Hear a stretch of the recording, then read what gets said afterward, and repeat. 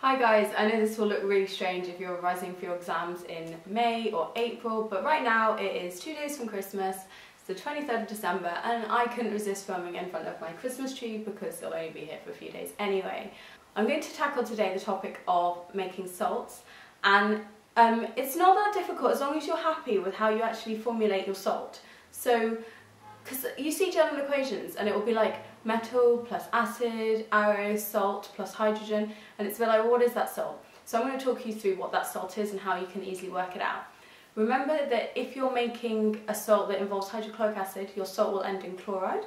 If you're making a salt that is using sulfuric acid, then your salt will end in sulfate, and if you're using nitric acid, then your salt will end in nitrate. So let's jump straight into it with the most simple version, which is metal plus acid goes to salt plus hydrogen. I'm going to pick as my metal, for example, copper.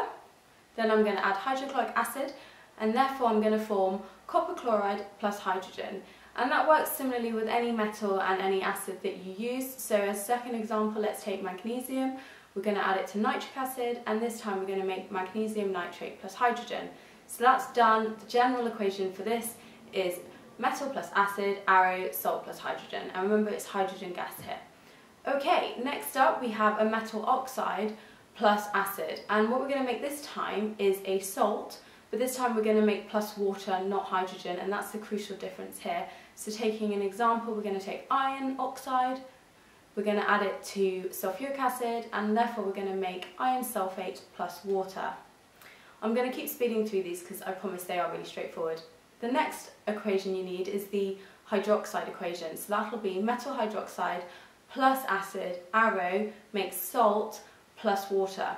So this time I'm going to take copper again, copper hydroxide plus hydrochloric acid, and it's going to produce iron chloride plus water. So it was really similar to the previous examples, but rather than using oxides, we're using hydroxides. So our general equation for this is metal hydroxide plus acid, arrow, salt plus water. Lastly, so I told you this was a quick topic, we're going to talk about the carbonates. So this time we're using a metal carbonate, we're going to add it to an acid, and as usual we're going to produce a salt plus water, but because we're using a carbonate we know that we're going to make another gas, carbonate, carbon being the clue, so we're going to make carbon dioxide. So the general equation here is metal carbonate plus acid goes to salt plus water plus carbon dioxide.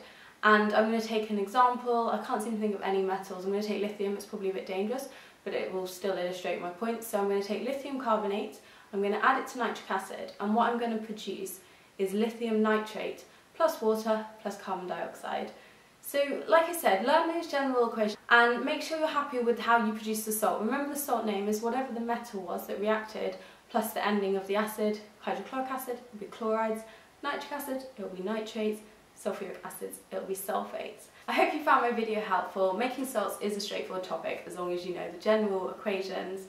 Remember to like my Facebook page, Science with Hazel, and post me any questions you might have there, and I'll see you guys next time. Bye!